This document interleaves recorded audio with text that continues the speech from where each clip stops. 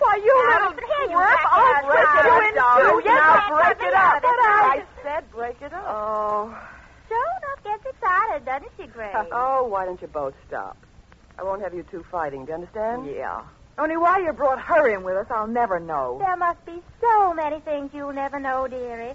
Why pick on little old me? There she goes again, starting in. Oh, for heaven's That sake. phony accent and that phony blonde hair. Oh, the girl carries on. Now, that's enough. Oh, Both of you listen to me. She's such a... Doris, yeah. you know, I like the way you've been operating. Why, thanks. You look good, you talk good, and you've managed to crash a lot of society parties that paid off. Well, we've been able to fence the stuff you've lifted, Doris, but what do we get for it? Only half of what it's worth. Well, what? So let's skip that kind of petty stuff. Well, what do we do instead? Now, I've got something big on the fire. Very big. Huh. That's the reason you imported this? I sure wish she'd leave poor little old me alone. Now, Doris, I've told you... I'm sorry, Grace, but look, let me do one more job, will you? What's that? There's a blonde mink coat belonging to a Mrs. Williams that I want for myself. It'll be a cinch to grab, and I want it. Mrs. Marilyn Williams? That's right. Oh, well, you can never get into her house. Why, it's guarded better than Fort Knox. Oh, I've got a way. All right to try it? Okay. Go ahead. No, go ahead. Maybe you'll get caught, and then Grace and I wouldn't be bothered with you all. That did it. Grace, what's she doing here? Who is she, and what do we need this baby-faced dame for? Tell her, Gracie. Doris, Yeah. this baby-faced dame is Sally Jo Russell. Well, I've told you that we were going to branch out, and we're going to need her. I brought her here because she's wanted. not by me. No. No, not by you. By the police. For murder.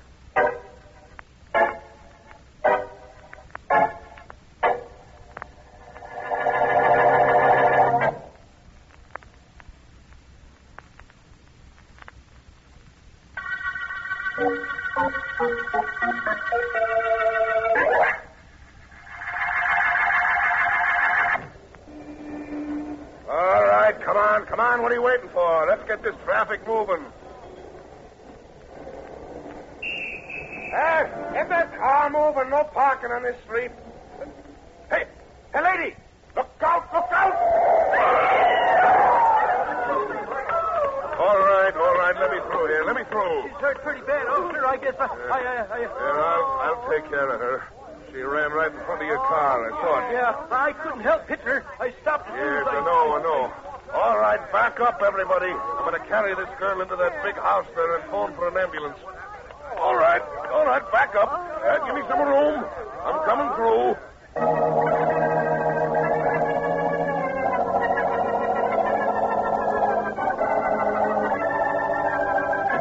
Yes, I know. You know, do you? That's fine. You know. What's that supposed to do? Make me happy?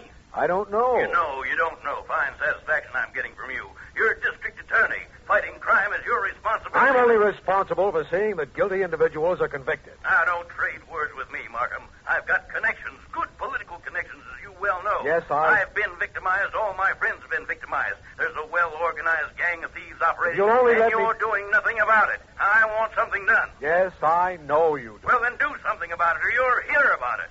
Goodbye. Oh. Do something about it. Just like that. Fine. Philo Vance speaking. This is Markham, Vance. Oh, well, my friend, things can't be that bad. That is a matter of opinion. I'm having some pressure put on me, and I don't know exactly what to do about it. How can I help? Listen, Vance. Yes? There's been a series of robberies of socially prominent people in this city. Generally, furs, jewelry, and any cash lying around have been taken. Yes. The robberies, in most cases, have taken place while parties were going on. According to my information, it's possible that one or several of the female guests are part of an organized gang. Can you do anything about this, Vance? You certainly haven't given me too much to work on. It never stopped you before. Does it bother you now? On the contrary, it gives me added incentive. That's good. You seem to think a female gang is operating. Well, then the idea for me is to chercher la femme. All I can say, Vance, is happy share shame.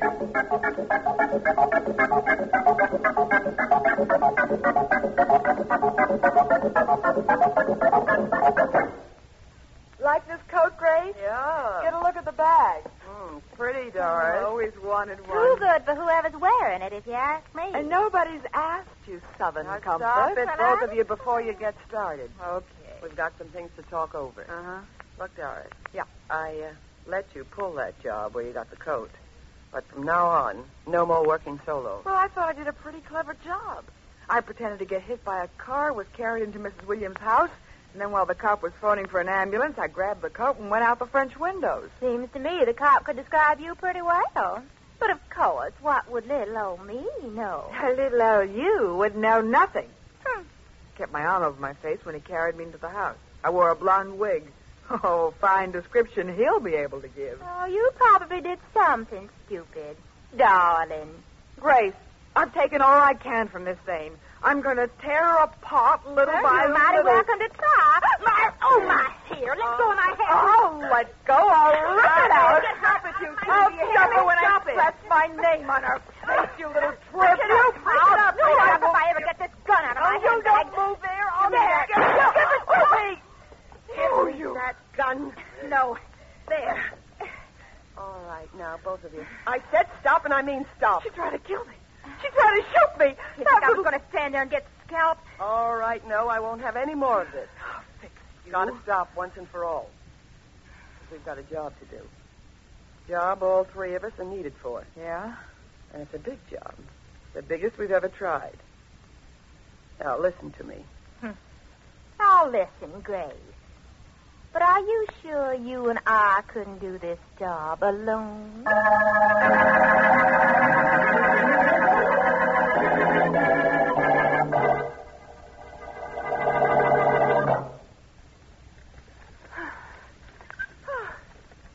Oh, how many more times do I have to push these pedals? Please continue, Mrs. Williams. It is excellent for the Oh. figure.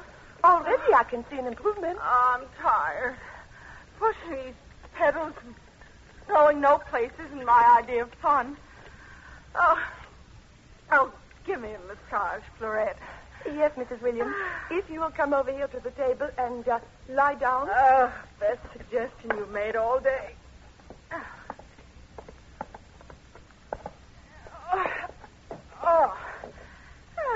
There.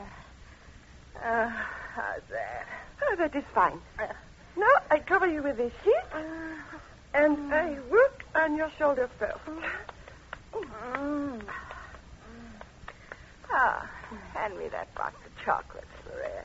Oh, but Mrs. Williams, your figure. Oh, I've got to give you something to work off, don't I?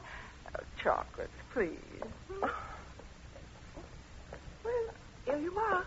Thank you. Good. I wonder if the police found that girl who stole my fur coat. We would have heard, I'm sure. I guess that's right.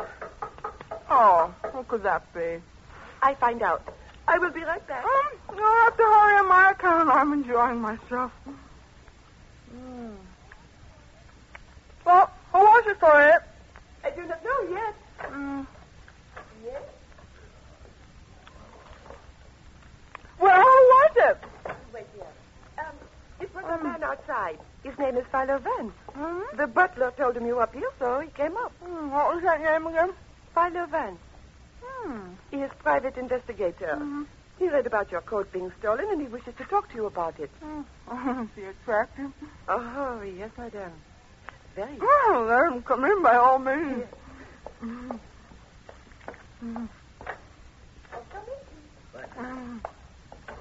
Hello, Mrs. Williams. I'm Philo Vance. How do you do, Mr. Vance? Chocolate? No, thank you. You don't mind if I have... Oh, go right ahead. Thank you. Mrs. Williams, your fur coat was stolen. Mm-hmm. A woman faked an accident, was carried in here, and she took the coat and disappeared while the policeman was calling for an ambulance. You read about it in newspapers? Yes. Will you tell me what the woman looked like? I haven't the slightest idea. I never saw her. Policeman carried her into my room, left her there to make the phone call. By the time he came to tell me I had company, she'd vanished. I see. I thought perhaps you might be of some help, but apparently I was wrong. Oh, I'm sorry. Oh, can I get you something to make up for it? No, thank you very much. I have my massages at the club. Vance, there is something I didn't tell the police that maybe you'd like to know. Yes?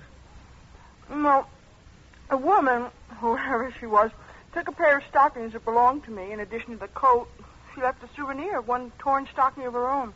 She left one stocking here? That's right. Well, I'll have Florette get it for you if you like. Yes, indeed. Ripped, but it might mean something to you. It certainly might, Mrs. Williams. When she left her one stocking, our thief made her one mistake.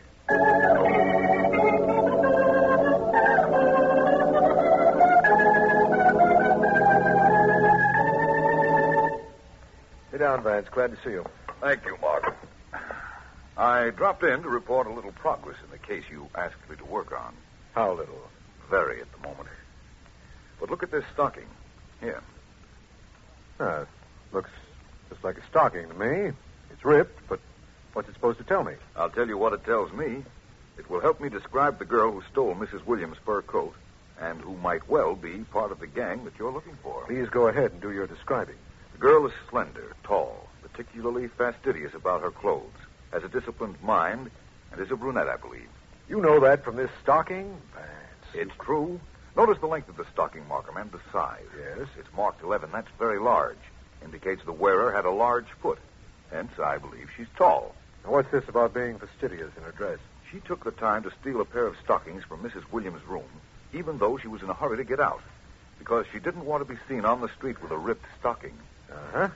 And why is she a brunette? Because the policeman who picked her up said she was a blonde. The woman was careful to shield her face. The blonde hair was obviously used as a decoy. I agree with everything so far. But you claim she has a well-disciplined mind. Yes. How can you possibly say that? The fact that she left only the ripped stocking at Mrs. Williams' house. Markham, she took with her the other stocking she was wearing. What good will one stocking do her? And how does that explain that she had an orderly and well-trained mind? I'll let you know as soon as I know whether I'm right or not. At the moment, I'm going to see whether or not I can find her. And only one thing disturbs me about that. And that is? I haven't the slightest idea where to look.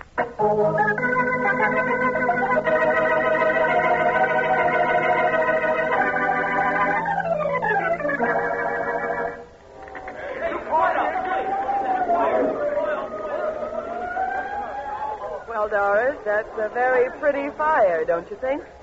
If you like fires. I declare that's the most beautiful fire I ever did see. I did a mighty fine job starting it.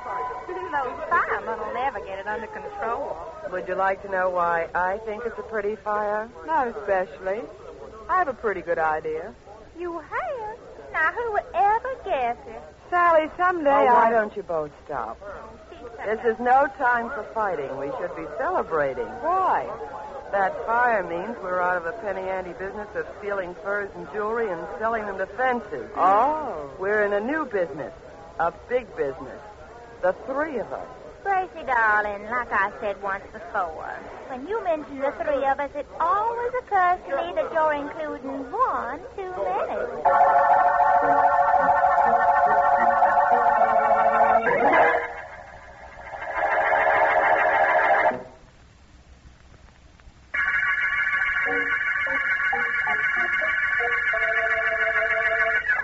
This is District Attorney Markham.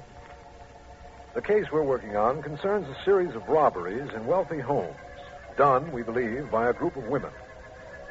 Philo Vance is working on the case, but his only result so far is a description he has of one of the members of the gang, a description obtained from a ripped nylon stocking. The last day or so has resulted in no new developments, but the gang is still active, we believe, although we don't know how or where. It might be that...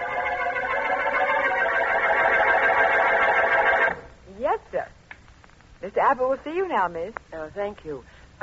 You wait here, Sally. Sure enough, Grace. I'll wait right here, honey. I've got me a magazine and all the time. All right. Oh, hello, Mr. Abbott. Well, come in. Hey, sit down. All right. Well, has our enterprise concluded successfully? Oh, yes, quite. Good fire. Very good fire. Glad you liked it. Now, there remains only one little detail. The matter of... Just a moment, please. Yes? Will you want anything more tonight, Mr. Abbott? Why, no. You can leave now if you like. Thank you. Good night. Good night. My secretary. So I imagine. Mr. Abbott, Yes? I was about to say that there remained only one detail of that little job we did for you. Also? You gave us a deposit. We set the fire. You collect the insurance. Now we want our money. $20,000 was the balance. Was it? Oh, now don't get cute. Well, is there something you think you might do about it if I refuse to pay you the rest of the money? Don't forget, you committed the crime. You arranged for me to do it. Yes, I wonder how you'd ever prove that. Good day, Miss Dilling. Wait a minute. I said good day.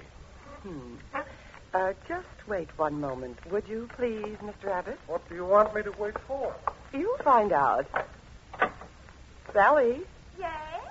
come in here a minute, will you? Oh, I sure enough will. What is it, honey? Sally, Yes? Mr. Abbott doesn't think he has to pay us the money he promised for setting the fire. Oh, he doesn't. Convince him, Sally. Now, look here. Neither of you can threaten me. I could put you both in... That gun. I don't think he's convinced, Sally. He's talking about putting us in jail. He is. Well, I declare.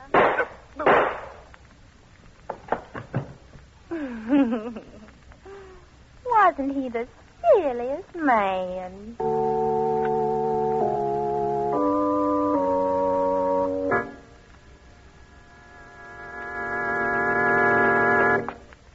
Abbott's office was on the second floor of this building, Vance. It's easier to walk up than wait for the elevator. Well, it's fine with me, Markham. You've been shot twice, eh? And the cleaning woman found him dead. That's right. Our homicide department checked with his secretary, but after telling us that there were two women in the office when she left and mentioning some other minor details, she got hysterical. All I hope is that one of the girls fits the description I gave you, Markham. The one I got from the ripped nylon stocking. Vance, this is one of the few times you were completely wrong. Of course, it's possible the two women in the office had nothing to do with our gang, or for that matter with the shooting. But neither of them, according to the secretary, looked even remotely like the woman you described. That's nice and complicating, if not exactly complimentary. One thing more, Markham. Did the secretary know either of the two women in the office? No, and here's the strange thing. She said they were obviously there by appointment, but she never called them. Yeah, let's go in. Hello, Collins. Well, hi, D.A. Hello, Mr. Vance. Hello, Collins. Mr. Vance and I want to go into Mr. Abbott's private office. Well, go right ahead, D.A. The body's been removed, but nothing's been touched. The homicide men left everything the way it was. Thank you. Why the puzzled expression, Vance? The women were here by appointment, but the secretary didn't make the appointment. That means something? It might.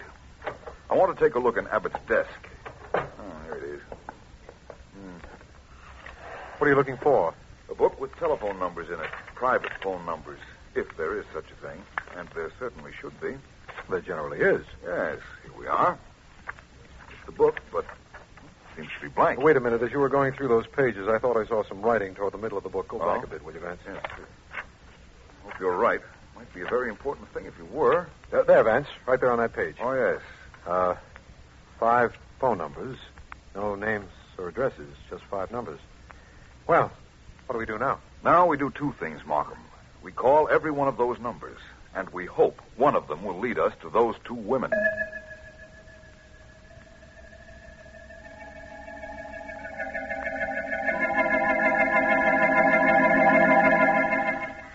Wait a minute. Well, who are you? Hello, my name is Vance. Philo Vance. May I come Well, in? I don't know. Thank you. What do you want? Some information. May I sit down? Thank you. You take an awful lot for granted. Yes, don't I? Your name is Grace Dilling, isn't it? I found your phone number. You think there's a reward for returning it? The only reward I expect is satisfaction. I think... Who was it at the door? Oh, Come in, please. My name is Vance. I'm glad to see you. Very glad. Tall, dark, slender, very well dressed. Well, what's with this individual, Grace? What does he want? I don't know, but I'm going to find out fast. Now, look, you forced yourself in here. Force yourself to leave, will you? Where is that dame? I'll kill her. Grace, is that Doris Dame in there with you? Oh, Sally, I don't care. we've got company. Oh, I don't care who we got. If she's in there, I'm going to give her a talk. Going over, she'll never... Well, forevermore. How are you all, sir? Well, that was a quick transition if ever I saw one. Look, Vance, don't make me get tough. Oh? This is my house. You've got no right here. I could throw you out and be perfectly justified. You know that, don't you? I also know you're big enough to do it. Oh, I'd hate to think you meant anything personal in that remark. Your hat's right there on the table, Vance. Goodbye. Sorry your visit was so short and uneventful. Don't be silly, Miss Dilling. I got everything I came here for.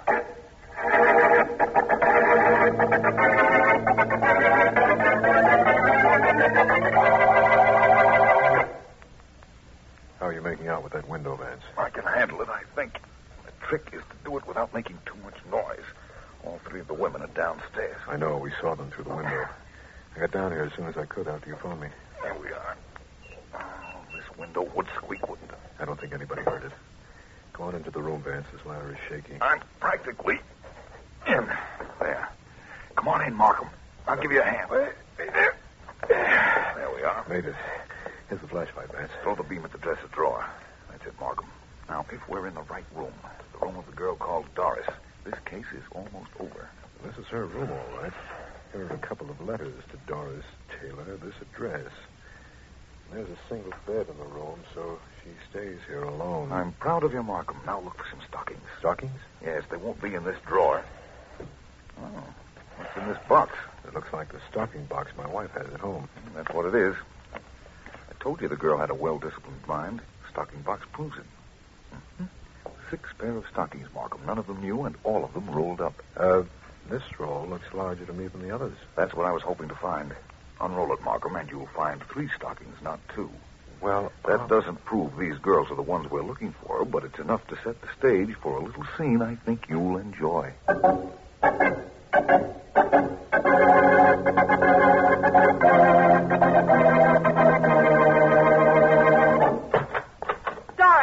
No good double-crossing dame. This is the time you get it. Get out of my room, Sally. I'll get out, but you'll stay in here permanently. Look at this note. Look at it. What's that in your other hand? It's a knife, sweetheart, and it's going to be all yours in a minute. What? So you were going to tip the cops off to me, were you? You were going to tell them I killed Abbott. What are you talking about? Stop playing innocent. A kid brought this note back, said somebody in this house gave it to him to take to headquarters. He described You're you. Crazy. Kid said he lost the car fare you gave him and came back for more. I saw the note was addressed to the cops, so I opened it and read it. I never wrote any letter. This is a trick. That's your story. Grace isn't here to protect you now. This is the last stop for you, kid. You get off right here. You get away from me. Don't come near me with that knife. You'd rattle the whole setup, would you? Tell them all about you and me and Grace and the jobs we pulled. Then try and cop a plea so they go easy on you. I didn't, I tell you. Sure, that's what you say. Okay. I'll play your way.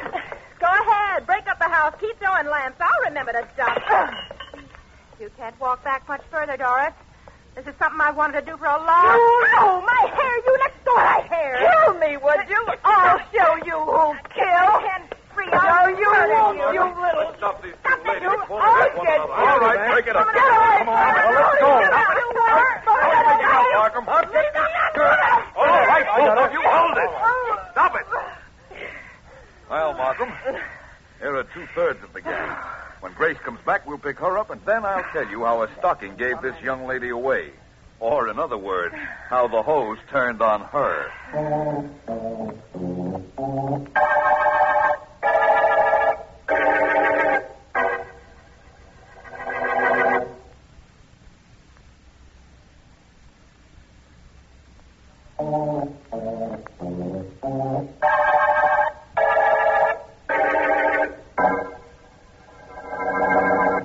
To begin with, Markham, when Doris left Mrs. Williams' house, she took with her 1 stocking. You want to know why? I certainly do. That's the general idea of this, isn't it? After all, the case is over. I have my confessions. Grace and her gang not only killed Abbott, but were responsible for all those society robberies. Now, tell me about this Doris. You remember I said she had a well-disciplined mind. Yes? She was in a hurry at Mrs. Williams' house, but she remembered to take the one good stocking with her. Why?